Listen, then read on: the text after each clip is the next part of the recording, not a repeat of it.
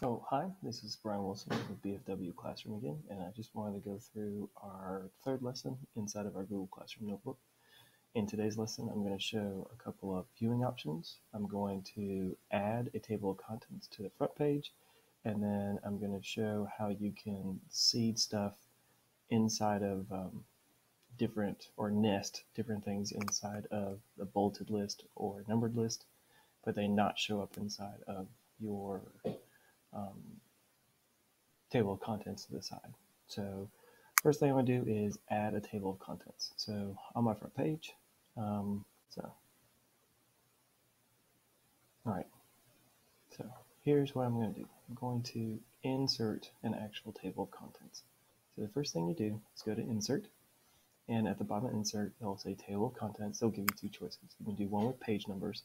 I don't like doing page numbers when I'm doing these kind of documents. If you're doing a normal document, more than welcome to do so. I like to do the ones with the links, mostly because when I show this to the students in class, it reminds them on the front page that there are links. Now someone's going to say, why would you do this? Because it looks exactly like that. That's true. What you can do though is as you go through with this, you can delete parts of this, and as you update, you can click Update Table of Contents and it will change, you'll make changes inside of here. Now, the reason why I'm showing that is because I'm going to go to the vocabulary page. So one of the things that we worked on last week was the idea of taking the vocabulary page and making all the headings a page, an actual like word that you can get to. Now, what I don't like is that over in here, they're all showing up. So what I want to do is actually make it so that you can't see these pieces. So what I can do here is I can remove them from the outline by clicking the X and they're gone. Now, if you look back here, it's still a heading 5. So it's still stylized that way. Now, the reason why it's important to do that is because, again, you want to keep them linked so that way inside of your actual pieces, so like up here in our cultural groups where we did this last week, you can go ahead and link words down into the vocabulary. So if you want to look at government, we have these. If I want to link this word to electoral college, I still can, but it's not, see, it's not over here, but I can link to it here inside of the document where I click headings. Oop. I click headings, and then I go down to electoral college. Won't show it in the document over here, but it will show it over here. And so I can go back and forth and find it. Now, the next thing I want to do is I'm going to go down to vocabulary and just show you this. So each time you add a word, it'll keep doing this. If you go back up to the top where it shows table of contents, they're here. What if I don't want them there? Because then it's going to list all of these words twice. So what you can do inside the table of contents is you can actually take these as a whole and delete them. But let's say you add some more words. What do? If you update the table of contents, they pop back up again. What I recommend doing is if you're going to have a vocabulary appendix, if you're going to do that you can do one of two things. You can either not link your words, which I could have gone over here, it's the outline, just done this, not link your words using the headings, or actually do this for each word. Just make the word that way and make this line normal text. Now, that seems a bit, odd. Why would you do that? Because now you're not reading them all together. And what was the point of actually, having it all go in? It really is just to change that front page. So now if I go back up to the front page and I click here and I update, now you begin to just see the words and they're not all listed on the front thing. You can make some choices here with the table of contents. And what I mean by that is, once you have them in here, you can start removing links. You can delete it. This is the only way you can delete it, is if you double click on it and do that. But if you do anything else, it's just going to keep the link open. I mean, if you're looking to add these for printing purposes, this might be helpful. You're going to have to reformat these as you go through.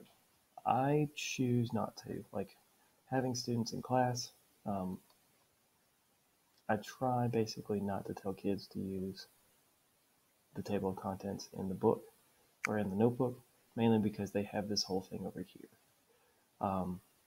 Now, the other thing I'm going to say is, let's say I have another word like electioneering.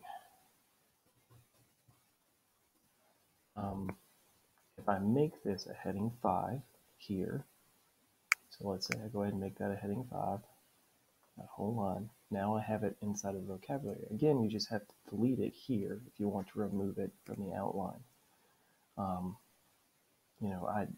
If you keep the heading, it will keep it so that you can add it back up here inside of this whole thing. So it really is up to you. Just depends on how you want to do it. If you want all of them embedded here, you can. You don't necessarily need to. One of the things I did today was this. So I'm going to go down to here. As I was writing my first set of it for the definition, I made it really long. In fact, I made it this long. I don't recommend keeping all this information here in the vocab. Vocab definitions, when I think about them, should be short, concise, and to the point. So I would try and shorten them. If you're going to put this much information, I'd put it back in the notes. Now, if you want to have this link back to somewhere else, you can make headers at another place up in there. So, like, let's say you have, so let's say you want it to link back to here where you have all this information about all this stuff. Where this is a heading, let's say you make it like a heading 4 or something.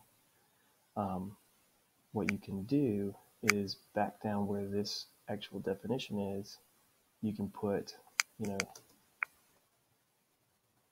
see here for more details. And then what you can do is you can link this back up to where you are in the notes. So now you kind of have this point where you can go back and forth and kind of see in your information what's going on. So, and then click apply. And now it's going to make it so that I can go back up there. There you go. All right, this is just showing hyperlinks moving back and forth inside of the Google Doc. Very simple, straightforward. Now, the last thing I'm going to show is how to insert a piece of material from somewhere else. So let's say I want to see an electoral college map. So I'm going to search the web. I'm going to click that. It'll come up over here. Electoral college, and there's a map. Now, here's an electoral college map. There's several that are out there. Make sure whichever one you pick actually is the one you want.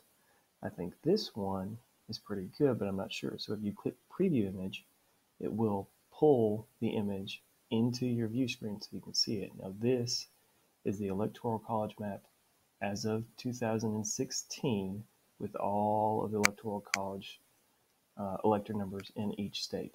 That's what I want. Okay, so I'm going to click insert, and now it's there inside of my document.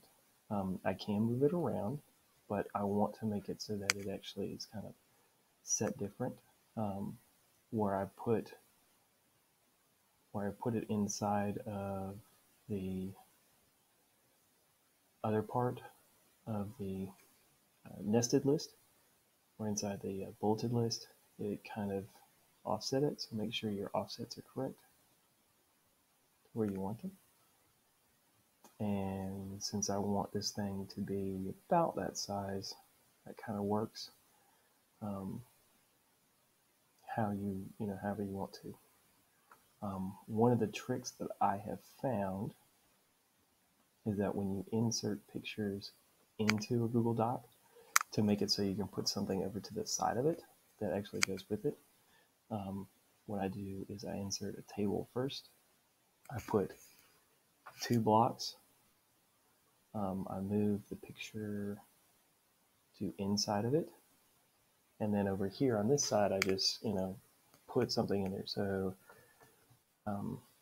electoral college map as of the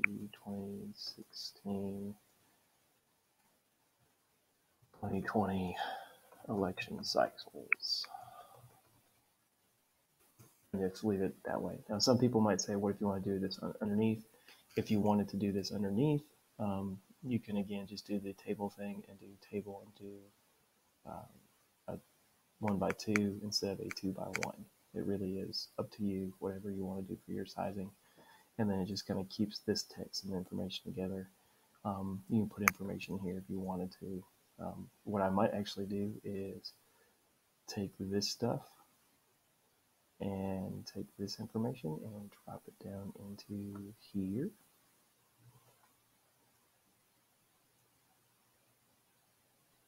And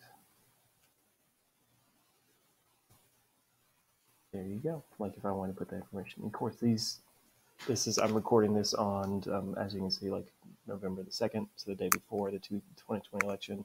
These were all things that I said, like if scenarios happen, you could have a tie as to what would happen and then as a result of it.